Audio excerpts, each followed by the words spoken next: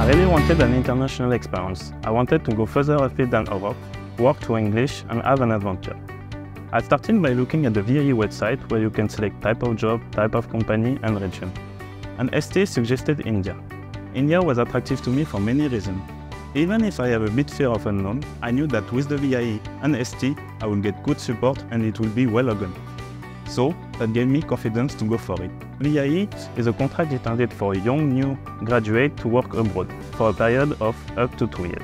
I'm Brian, a French engineer, and right now I'm working as an analog IP characterization engineer at Noida Lab.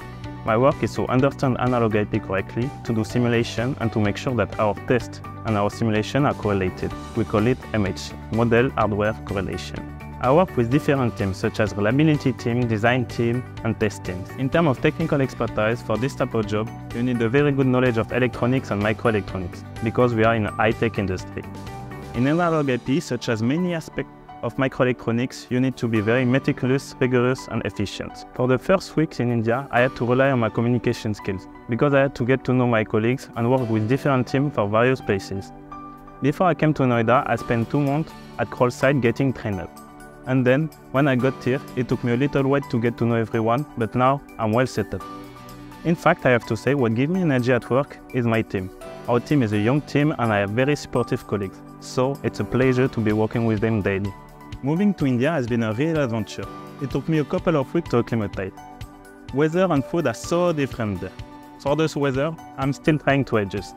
Regarding the food, I love it. One of my favorite dishes is red kachori.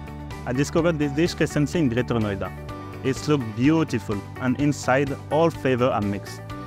One of my favorite memories at ST India was the celebration of Holi. Holi is a famous festival, also known as the festival of love, color and paint. It was the first time I attended the festival, and seeing all of this color on the faces of my colleagues bring me a lot of joy and sense of unity and love toward ST and Indian people. It has been a real adventure so far, with wonderful discovery in ST India and beyond, and I'm really looking forward for the next part.